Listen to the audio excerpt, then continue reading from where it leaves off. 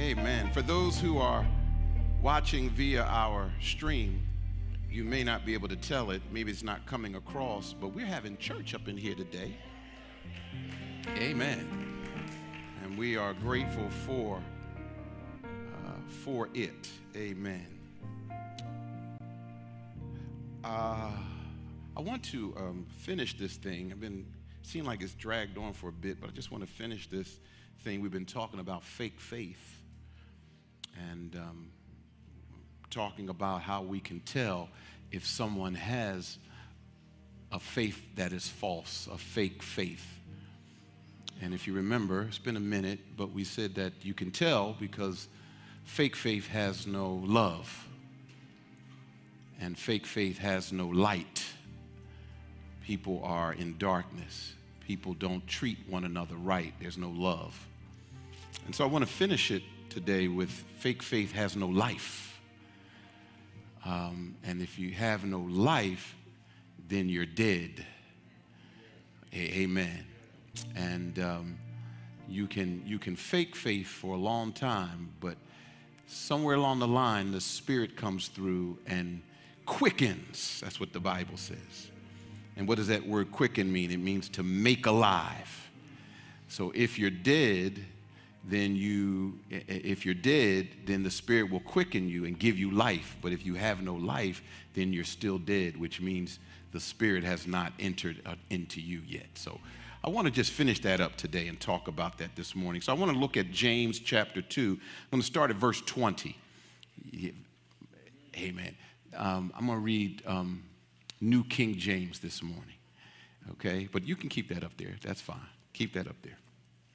And the reason I want to read New King James, I looked at several versions, and as you can see on the screen, amen, it says that faith without works is useless. But I want to emphasize through New King James, it says faith without works is dead. Let's read verse number 20. It says, "But do you want to know, O foolish man?" Do you really want to know that faith without works is dead? Was not Abraham our father justified by works when he offered Isaac his son on the altar? And do you see faith was working together with his works, and by works it was made perfect, because the scripture was fulfilled, saying, Abraham believed God, and it was accounted to him for righteousness, and he was called the friend of God. So you see that a man is justified by works and not just by faith alone. Likewise, was not Rahab, the harlot, the prostitute, also justified by works when she received the messengers and sent them out another way? For as the body without the spirit is dead, so faith without works is dead also. May the Lord bless the reading, hearing, and the application of his word. Fake faith. Fake faith. There's a story of a man. His name was Old Man Jenkins. And nobody in here named Jenkins, is it? Okay. Old Man Jenkins. His wife was concerned about him because he just wasn't acting right. He didn't look good. His health was declining. So she said to him, you don't look good. You need to call a doctor. He said, I'm okay. I'm fine. She went ahead and called the doctor in anyway. He came and he examined him and he said, no, you're not doing good at all. Matter of fact, I can't even get a pulse from you. He said, technically you're dead, but it's amazing that you're still here. I can't get a pulse. He said, no, doc, I'm okay. I'm fine. I don't need to go to the doctor. The next day, Old Man Jenkins died. They had a funeral. It was a great funeral, great homegoing. Well, I don't know. Maybe it was just a funeral. They took him to the cemetery. They buried him. And the widow went home. The next day, the baker of the town was on his way to work, and he passed the cemetery, and when he looked over, there was old man Jenkins sitting on the cemetery wall. He stopped the car and went over, and he said, "Didn't they just bury you yesterday?" He said, "I'm not dead. Whatever they did wasn't right." He went about his business confused. Next came a newspaper truck. They saw him. They had reported the funeral and the death. And they went over and they said, "What are you doing here? You're dead." He said, "I'm not dead. I'm fine." Finally, word got back to his wife and said, "Listen, I don't want to scare you, but it's been reported that your husband has been seen at the graveyard." "Well, of course, we buried him. His grave is there." No. He's sitting on the wall talking to people. She was like, "What?" So she goes and investigates, and sure enough, there's old man Jenkins sitting on the wall in the cemetery. She said, "What are you doing here?" He said, "What? I don't know. I'm not dead. I feel fine." So now it became a concern for the town because they know this man died. They buried this man. Yet he's showing up, he's appearing, he's telling people he's fine. He's sitting on the wall of the cemetery, and the town is concerned. So finally, somebody said, "Here's what we'll do. Let's write a news article, and let's write a subscription on a tombstone so that he can read it to see that he's truly dead." So they threw a newspaper into the gravesite. They put the tombstone in there, and old man Jenkins read the article and read the tombstone, and he got a little confused. He said, "Am I dead?" And they said, "Yeah." So it said, "Here lies the body of old man Jenkins, born 1901, died 2001. He was 100. He said, "I must really be dead." And so after reading that, he went and found a shovel, redug up his grave,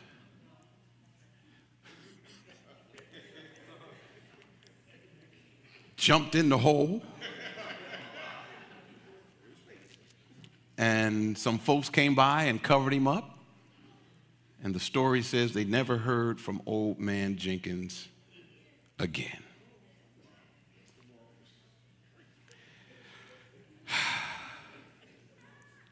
Now, y'all laughing and saying, "Pastor, where you come up with that one?"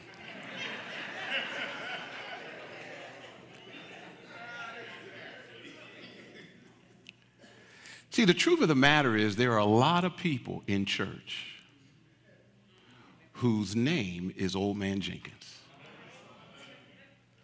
who truthfully are dead, but you pop up on the church wall every Sunday. And when people look at you, you go, "I'm fine, there's nothing wrong with me." But yet you are dead.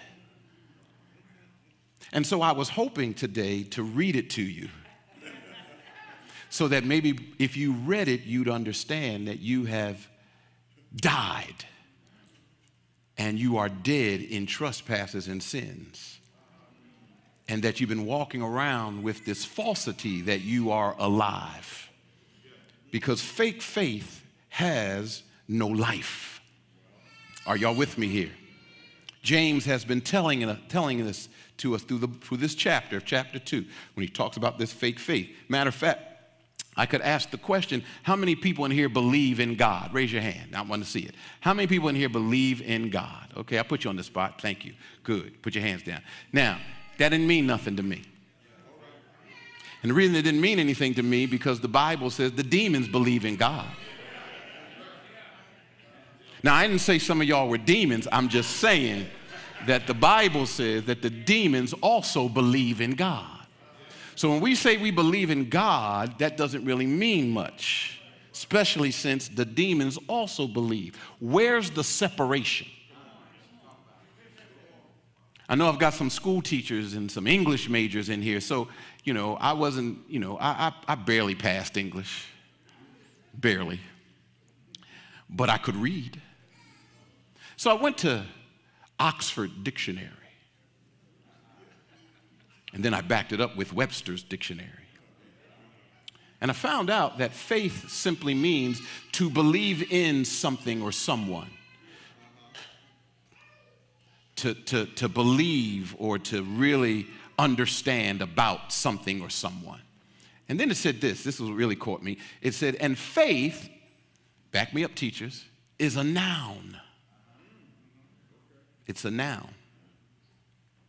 So it kind of perplexed me until I read further, and then I pulled out a Bible dictionary. And it said faith, which is a noun, which means to believe in someone or something, also is a verb. Watch this. This is the dictionary. It said, because what you believe in and put your faith in, you show it by your action. If I say I believe in something, then I demonstrate my belief in my action. That's when it becomes a verb, which is an action word. Are y'all with me here? And so what James is saying to us when we talk about this fake faith is everybody has faith. Everybody believes in God. Everybody, Lottie and Dottie. Sometimes I just don't like telling people I'm a preacher. I like to get in the elevator, talk to people about the game, hear them cuss about those Commanders, right? And, and laugh. And then all of a sudden, the moment they find out, if I slip up and say I'm a preacher, the conversation shifts. Oh, excuse me, Rev. I ain't been to church in a while, I could tell. Everybody believes in God. Everybody, which is nothing new. The devil believes in God. The problem is, do I take what I believe and put it into action? And if you remember, I gave you the two sides of the coin a couple sermons back, saying that on one side, it's your faith to God. The other side, it's your faith to men. Both sides of the coin have to be activated. Down in Philadelphia, they have something called, what do they call it? The row place, where they row.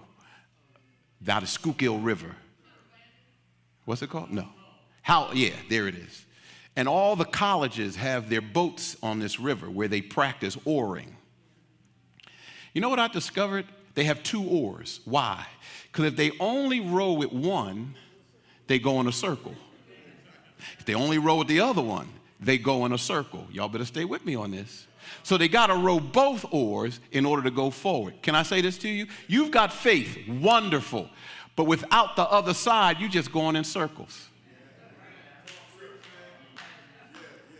They both have to work together in order for you to get to where God wants you to be. And so when we get to this particular text at the end of this chapter, when he talks about faith, and he says, listen, there's some fake faith in the house. I'm not calling you fake. There's some fake faith in the house. And how can I tell? I can tell because when folks are demonstrating fake faith, there's no love. They don't care about one another. That was the Sunday school lesson today. They don't care about one another. Secondly, there's no light, meaning what? They're living, sitting in darkness and love it. The Bible says men love darkness. But see, I love God. God sees better at night than he does during the day. You can go down the street, turn twice, go to a corner, and do your dirt at midnight. God sees a black ant on a black rock at midnight. God sees it all. So men love darkness. But then he says, the other way you know there's fake faith is because men not only have no love and they have no light, but they have no life. And James says, I want to prove it to you by 3 examples. Just 3 examples. He says, first, I want to show you the example of a saint. Write that down if you're taking notes. I want to show you the example of a saint. And he says it right here. Abraham, come here. You're my saint for the day. I want to put you up to show folks what real faith looks like. Abraham, the Bible says, was justified or made right by his works when he offered his son Isaac on the altar.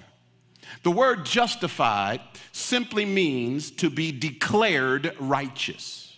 That's what the word justified means, to be declared righteous. Why do I have to emphasize that? Because we know, child of God, that all of our righteousness is as filthy rags. There's nobody from the pulpit to the door good enough to be in heaven. Good enough to be with Jesus. None of us. So stop that falsity that you're better than other people. You just a dressed up rag. Wish I had help today. We look at folks. I saw this on, I know I need to get off, and maybe they'll pass the law to stop it, but I got to get off TikTok. I really do. I really do. But I saw this TikTok where the woman said, man goes to church, hasn't been there in about maybe 6 months. As soon as he walks in the door, somebody says, where you been? He comes into the church. They start talking about, and he came in late. And he said, some of y'all come in here late like this is a club. And they start getting on the man. And a couple other things happened in the church. And he really felt bad leaving the church. He felt no love. Said he left the church, went down to the corner, to the club, to the corner bar, ordered himself a brew, a drink. They served him up. Bartender was friendly. Hey, how you doing? Good to see you today. Served him the drink. He said he got his drink and he spilled it. And he got, he's upset that he spilled the beer. And the bartender said, hey, man, don't worry about that. Wiped it up, said, it happens. Don't worry about it. Guy next to him in the bar saw it and said, hey, bro, you all right? I got you. Hey, give him another one on me. And then the story said, where do you think he felt the most love? Not only where you think he felt the most love, where you think he's going to go back to? I wish I had help here. See, you got to understand something. It's not so much about the environment. Well, let me see if I can put it the way I want to put it. It's not about the bar that he's trying to go after. It's about the feeling of the bar where people are friendly. I know I'm really showing my age, where everybody knows your name.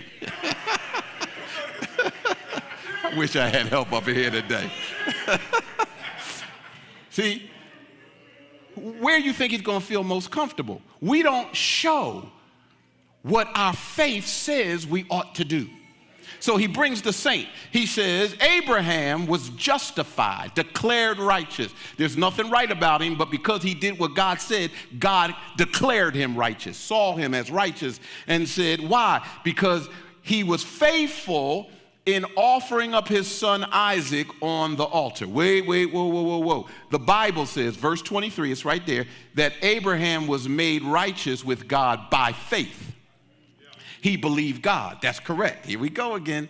It's the one side of the coin. He believed God, so he was made righteous by his faith.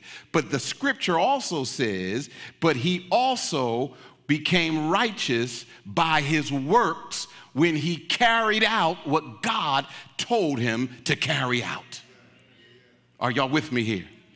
See, my faith has to be put in action. Stop telling people you go to church. Stop telling people what you believe. They'll see it better when you live what you believe. The scripture says we are living epistles read by men daily. They're not going to pick up their Bibles, but they're going to read you. How do I know that? Because I'm tired of hearing on the job when I mess up.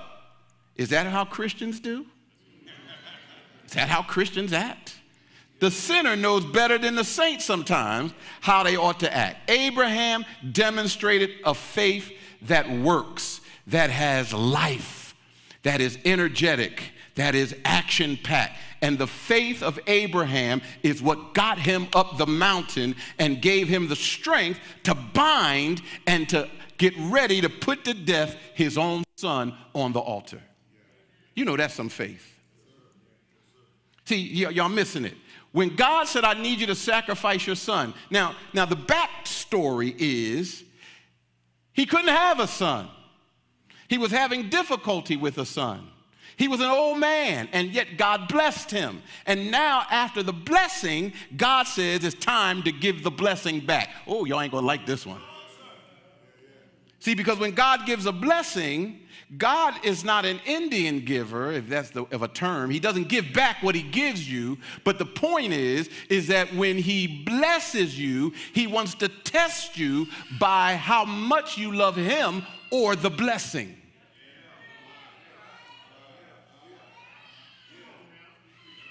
God will keep you faithful as long as you ride in Metro. The moment he give you a car, we won't see you again. I wish I had help over here today. I feel like preaching if you let me. God knows you. God knows what he can give you and what he can't. Because some of us can't handle certain blessings. Come on here. God give you a stack. You ain't going to go out in the street and pass out ones. You're going somewhere else and pass out ones. I wish y'all.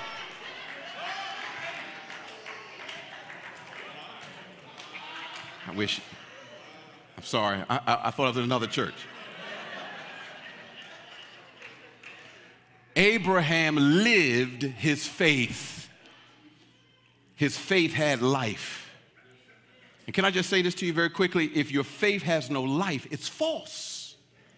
It's dead. Are y'all with me here?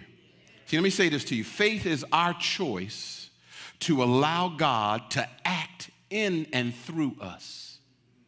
Faith has less to do with us and more to do with letting God live in our lives. Are y'all with me here? And faith is our receptivity to God's activity.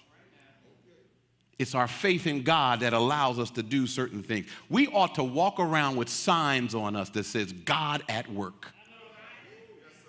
Come on, we sing it sometimes. God's not through with me. You know, please be patient with me. God's not through with me. Well, God's at work. I'm not perfect. I still got issues. I say stuff I shouldn't say. My daughter wants to be my PR person. She says, Dad, you shouldn't have said that. I know.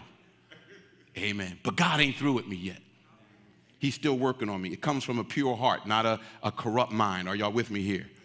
So this visual faith has to be expressed in our lives. This action faith has to be expressed in our lives so that God can get glory out of our lives. Here we go. Number one, he shows us a saint. But then he shows us a sinner. Come here, Rahab. And you know Rahab and Abraham are two different people. Abraham's the father of the faith. Rahab is a streetwalker. Wish I had help here. Prostitute. She's a hoe.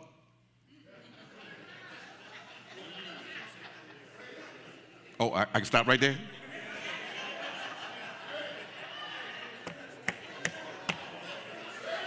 Woo! Two different type of people. Now, the fact that Abraham was the father of faith and Rahab was a prostitute does not really show the difference. Here's the difference. Stay with me. I know where I'm going. Abraham was a Jew. Rahab was a Gentile. Abraham was a good man. Rahab sold her body for money and goods. Abraham was called a friend of God, while Rahab was placed in the number of the enemies of God.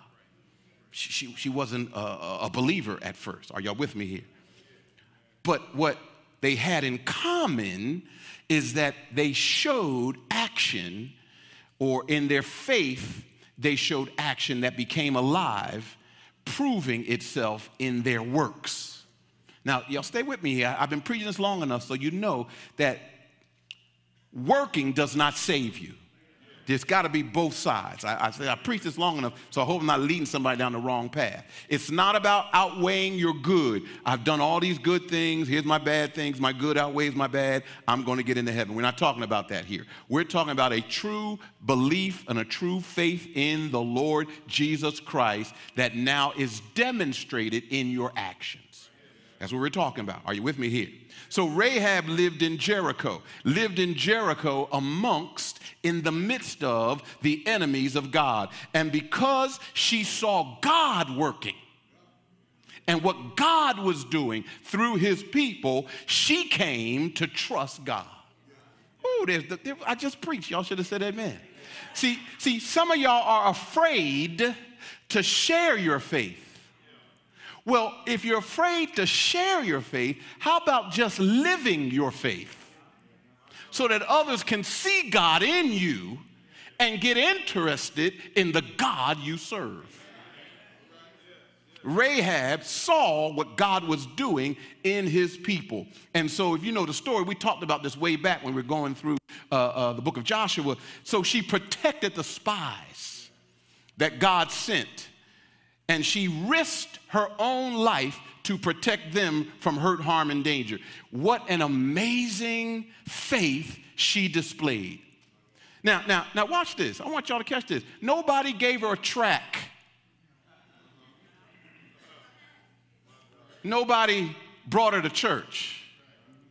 She just saw the glory and the goodness of God and caught fire with it, and immediately put what she saw into action by helping out those who were being oppressed by the people in the area. She had a great faith, and her work proved that her faith was not just here, y'all ain't liking this, or here, but it was alive and in action.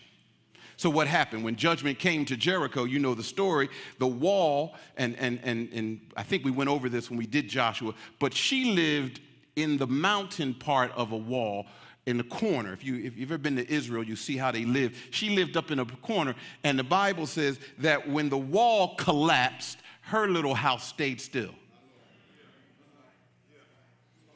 Well, I just feel like shouting right here. I heard Danny Bell Hall, I'm really dating myself. I heard Danny Bell Hall say, when the earth all around me is sinking sand, on Christ the solid rock I stand. When I need a shelter and when I need a friend, I go to the rock. Oh, Lord, have mercy. With all the midst of the destruction, because of her faith in God, God held her house while he collapsed everything around her. Are y'all with me here?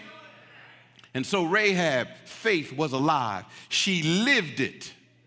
And here's the deep part. My time is up, but here's the deep part. If you look at the story of Rahab, and I want y'all to catch this. She saw God's people at work and believed, listen, and put her faith into action before she really got understanding. Ooh, boy, oh boy. All y'all come to Bible study, not y'all, other churches. All y'all come to Bible study. You sit in church every Sunday. You got all this knowledge, yet you still sit on the premises instead of standing on the promises. She had faith in what she saw before she even got an understanding of what she believed. Oh, Lord have mercy. So he brings a saint. He brings in Abraham. Then he brings in a sinner. He brings in Rahab and uses the example of the sinner to show us that even the minutest, smallest amount of faith is the most unlikely vessel that God will still use to produce good works. Are y'all with me here? I'm done. Here it is, last one. He shows us a saint. He shows us a sinner. But then he shows us the Spirit. It's right there in verse 26. He says this. He says, your body, if you separate the spirit from your body, all that's left is a dead body. Now, you've heard me say this years ago. When a body dies and the mortician has the body in preparation, the body gives every indication that it's alive. This ain't no old man Jenkins stuff. The body still grows hair, nails. Sometimes air left in the lungs will cause the body to exasperate and say, are y'all with me here? Sometimes the body will sit up. I'm with you. I'm out. See, they talking to old man jingles on the wall, but let a body in the morgue get up and breathe and do all that stuff? Oh, no, no, no. This ain't Night of the Living Dead. No, no. I'm done. Here's the difference. Stay with me. I'm done. Here it is. The mortician is trained that whatever that body does, he or she knows is dead. It could sing a dance.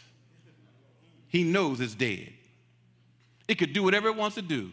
They know it's dead. And they keep about their business to prepare that body for the service. Oh, Lord heaven. There's some Bible in here. Bible says you need to reckon your bodies as dead. Meaning what?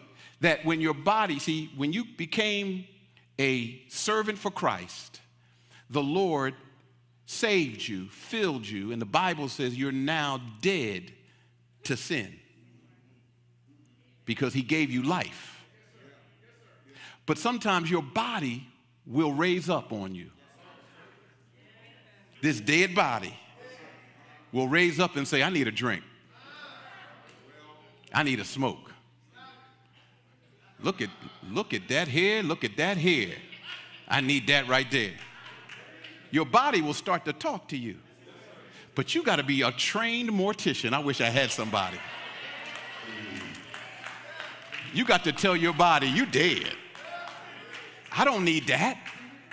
I don't need a taste. I don't need that because I've been dead. My body is dead. I've been reconciled with Christ. I don't need that any longer. So here's what he says. He says, listen, you can tell a fake faith. Why? By the Spirit. He says, if a body is separated from the Spirit, then all that's left is that dead body. Watch this. But if your faith is separated from works, then all you have left is dead faith or a false faith. In other words, all you have is a faith that is dead but looks alive, talks like it's alive, walks like it's alive, but it has no power behind it. And so what he says here is you got to be careful, he says, because there are many people who have a dead faith who try to make themselves look like they are alive as possible.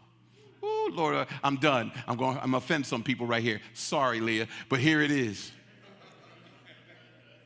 They sing in the choir. They play in the band. They preach from the pulpit. They on the deacon's ministry. They deaconess. Wish I had help here. They in the singles ministry. I can go on and on if you stop me. But they're all over the church, but they're dead. But they're giving you the impression that they are alive. Because there's no spirit that's allowing them to operate in the power of God. And so faith has no love, faith has no light, and faith has no life. You've got to understand that that fake faith exists. Can I just give you this last example so I show you real quick and I'm done? Here it is. Watch this. There's a story of a boy who was 6 years old and his father was a minister and they lived in the parsonage of the church. One night, the alarms in the town went off, and they could smell the smoke, but when people came out of their house and looked, it was the parsonage that was on fire. People ran to see how they could help. The alarms had gone on. They could hear the fire engines coming. They weren't there yet. The place was engulfed, and the mother and the father, the pastor of the church and his wife, were outside. They had made it outside. And all of a sudden, somebody said to them in the panic, "Where's your son?" And they realized that their son had not gotten out. So the father, who's a pastor, jumped on his knees and started praying, "Lord, save my son. Lord, I need you. Stop by. I need you right now. I believe in you, that you are a protector and a provider. Save my son." The mother looked at him like she was crazy. Ran to the neighbors and grabbed a ladder. Put the ladder up against the door, and her and a neighbor climbed up and grabbed her son out of the house and saved him, rescued him from the flaming house. What you saying, Pastor? There's times when the best way to express your faith is to get off your knees and go to your neighbor and do the work that needs to be done that your faith tells you. I wish I had help here. Examine yourself and make sure that your faith is at work. Here's the problem. Oh, I'm closing my thing up. Here's the problem. The problem is, I hear that organ. Don't let me start up in here. The problem is that the folks that use fake faith are robbing themselves of the true joy that comes when you truly believe in God. You are settling for scraps, settling for less when God wants to give you his best. Your faith is fake. And when you don't allow God full access, you miss out on the benefits and the blessings of God. Are y'all with me here? A little boy said to his dad, "Dad, I want to go to the circus." And his father said, "Well, I don't really have the money to send you to the circus." He said, "Dad, I've never been. I've heard about it. I really want to go." And his dad said, "Okay, I tell you what. I love you so much. Here's what I want you to do. Do all your chores. You do every one of your chores. I'll make sure you go to the circus." The boy got up early, did his bed, did the sweeping, did the cleaning, did all his chores. He said, "Dad, I'm ready. I'm ready to go. I finished everything." His dad said, "Okay." He pulled out a $10 bill. He gave it to his son. He said, "Here's your money for the circus." The little boy had never seen that much money, $10. Woo-hoo. Okay. He got on his bike. He rode down to where the circus was. And when he got there, they had a parade. And he saw the elephants. He saw the tigers. He saw all of the performers, and they were coming by, and they were juggling. He was just so happy watching this parade. And then the last part of the parade were the clowns. And the clowns came through honking their noses and their horns and laughing and giggling people, you know, tickling people. And he was excited. And when the last clown was passing, he said to the clown, "Wait, wait, wait." And he handed the clown his $10. And he went home happy. And his dad said, "Boy, that was fast. I thought you were going to go to the circus." She said, "Dad, I did go. They had a parade. And I saw the parade. I saw the elephants. I saw the clowns. I saw the jugglers. I saw everybody." And he said, and I gave the clown my $10 and I came home. Woo-hoo. And the father said, "Son, that was the parade. You missed out on the circus. You were happy with the parade when you should have went to the circus, because what you saw at the parade was just a highlight of what was going to be at the circus." Oh, Lord have mercy. See, some of us are giving our $10 to the parade. We come to church thinking that this is what it's all about, but there's much more to your faith than just this. When you truly trust and never doubt, God will bring you out and begin to do things in your life that will give you a greater experience of what he's like. Don't be confined to 2 hours on a Sunday, because for 2 hours you can just have a good time. But the real fun, the real faith, the real belief in Jesus starts when the church is over. When you walk out of these doors, when you go out into society, you carry your faith with you. And when you walk out that door, folks can truly see what Jesus is all about. Yeah, that's where real faith comes in. He walks with me. He talks with me. He tells me I'm his own. And the joy we share as we walk and tarry there, none other can ever know. That's the real faith. That's the faith that we really want. Not this fake stuff, but real deal stuff. When you trust in him and allow him to bless you forevermore. Come on, stand to your feet this morning.